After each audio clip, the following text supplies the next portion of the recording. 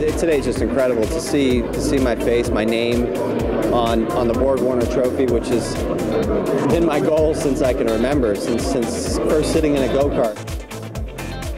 Well, what really sets the Indianapolis Motor Speedway apart from other racetracks, and in particular the Indianapolis 500 from other events, are the traditional things that happen sort of every year and date back to our early beginnings. Borg-Warner is one of those events and one of those partnerships, and the trophy is one of those are iconic images that really represent that. It couldn't be a better partnership. And we're always, honored to be associated with the track, and I think that the track feels likewise. Some fun facts that a lot of people may not know is that the Borg-Warner Trophy, when it was originally commissioned, it cost $10,000. And we just recently had it appraised, and it's valued at over $3.5 million today.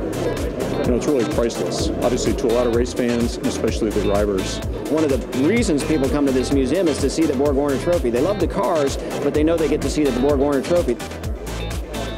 When you get out of the race car, when you get out of the Indy car after winning the Indy 500, everything's happening so fast, and it's just pure elation. And you look at the Borg-Warner Trophy and you think, one day my face is going to be on there. I can't wait to see that. And now it's become a reality.